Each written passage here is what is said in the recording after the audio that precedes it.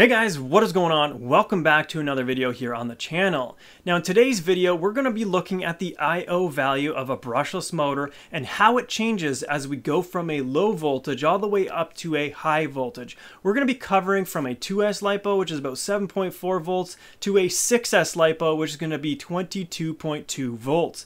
Now, interestingly enough, we're going to be operating this specific brushless motor very shortly here at its maximum rotational speed, which is going to come at 22.2 volts. You're going to be able to listen to this motor scream. Now, it's important to note that every single brushless motor is going to have an absolute maximum RPM that you should not exceed. And this is going to be right from the motor manufacturer itself.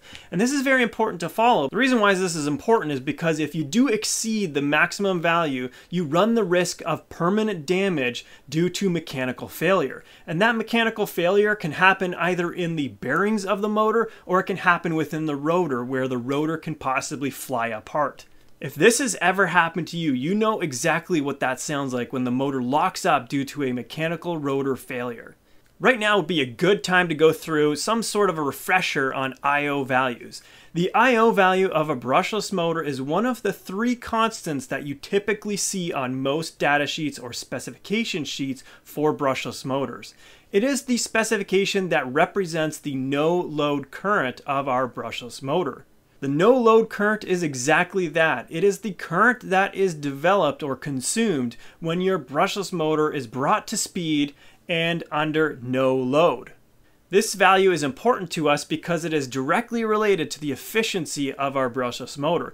The no-load current also tells us a little bit about the performance level of the motor. If you see a very high no-load current, that motor is typically going to be of a hot wind, where a hot wind is going to be a motor that can pull a lot of current. If you see a lower I/O value, something closer to about 0.5, you could expect that this motor is going to operate more commonly at a higher voltage and not at a high current. In fact, it's going to be at a lower current value. The I/O value of our brushless motor really has two primary categories. Overall, it is known as the iron losses of a brushless motor, and it represents the electrical losses, as I simply put it, for a brushless motor, as well as the mechanical losses. Both of these types of losses will be combined as you go and run up that motor to speed. Why? Because the iron losses are happening at the time when the motor is operating at speed, as well as the mechanical losses that is happening at speed. Now let's go ahead and take a look at the values that we get as we go and measure the I/O value for a motor from 2 to 6S.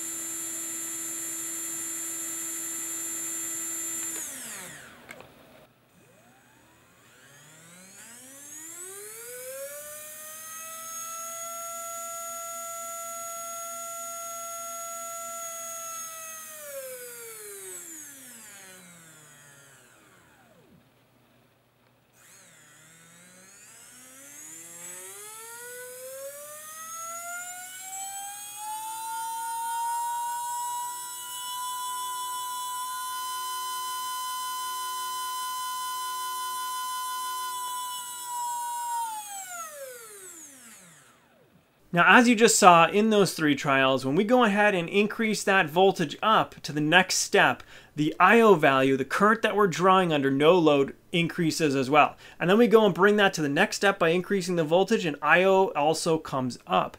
The next question is, does this make sense? Well, it's more simple to understand from a mechanical point of view. So let's consider the mechanical losses that is happening under our iron losses.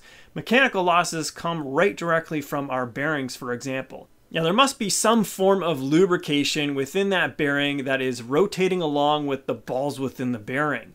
And as those rotate at a slow speed, the ball has to get the lubrication to move out of its way. And this directly translates into some form of friction that is built up in our bearing, even though bearings are used to reduce friction. Now, as we go and increase that bearing to a higher speed, that relationship has to happen even quicker. Because we're forced to make it happen quicker, we get a higher amount of friction out of that bearing, at those higher RPMs that we're spinning the motor at. So yes, it does make sense that we're seeing higher amounts of no load current being consumed at those elevated levels of RPM. And therefore, it does make sense that we're getting higher amounts of current being drawn from our battery as we increase the RPM to a higher level. Now, what does this mean for us in our radio-controlled applications? Well, there's a couple ways that we have to look at this. The first one is motor manufacturers only really give you one value specified at one voltage for our constant. And that typically ranges from anywhere around 8 volts to 15 volts, where the most common voltage that I've seen is I/O values given out at 10 volts. Now for many, this is not ideal. A 10 volt rating for a motor that you're going to operate on 4S LiPo, which is close to about 15 volts, or even a 22.2 volt LiPo, which is our 6S pack, is very far away from that 10 volt rating. Now here's where you can look at it in two different ways. Now if you're just looking to specify a brushless motor for your application, the I/O value at 10 volts is going to be good enough for you. You can easily look at the I/O value of a brushless motor and identify whether it's going to be a motor that pulls a high amount of current or a motor that's only capable of pulling a low amount of current. Generally, higher I/O values are going to represent that you can pull a higher amount of current. The second way to look at it is if you're really trying to get an accurate representation of an efficiency calculation that you're going to be making, it is best to use the I/O value directly from the actual amount of voltage that you plan to run. If you're doing a theoretical calculation and you're wanting to know the efficiency of a motor, but yet you do not have a way of measuring the amount of current that the motor is going to consume when it's operating at your specified voltage, let's take a look at what happens in that scenario. In this chart, we're able to look at the difference in efficiencies that we get when we use the motor manufacturer's I/O value of 2.43 measured at 10 volts versus our own measured value at 3.339 when our radio-controlled vehicle is actually going to be operating at the 22.2 volts that this value here was measured at. Now the way that we're going to go about this is we're going to look at two different scenarios. We're going to look at a low current scenario on the top here and a high current scenario on the bottom.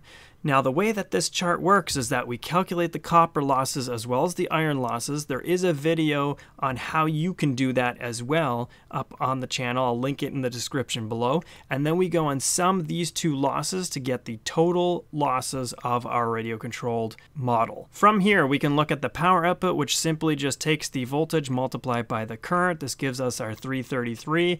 And then the way that we calculate efficiency is we take the 333, we subtract the total losses out of it, and then we divide that back by the 333. We do that for each case using the 2.43 versus the 3.339 in order to get two different efficiencies. Here you can see that the efficiency of using the 3.339, this is the actual measured value, comes in lower. And this is the more accurate value because we are using what the I/O value is directly at the voltage that we intend to run when operating at wide open throttle. The difference in air that we get using this theoretical model is 6.06%, which translates into a power difference of 20.2 watts, which is really the difference in the total losses. In the next scenario, we look at using a much higher current. Instead of 15 amps, our radio-controlled application is going to be running at 90 amps.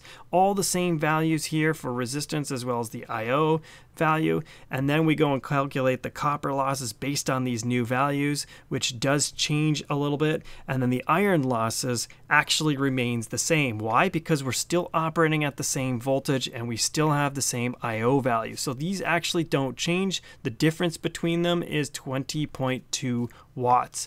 Our total losses, however, increases, and the total amount of power output that we get is just shy of 2,000 watts.